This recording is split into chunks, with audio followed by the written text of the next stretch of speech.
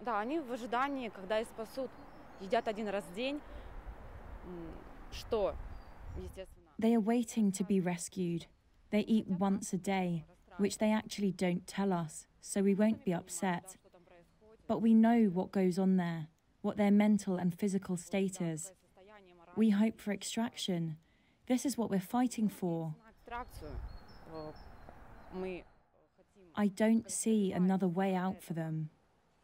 Выхода для них, я не вижу другого выхода.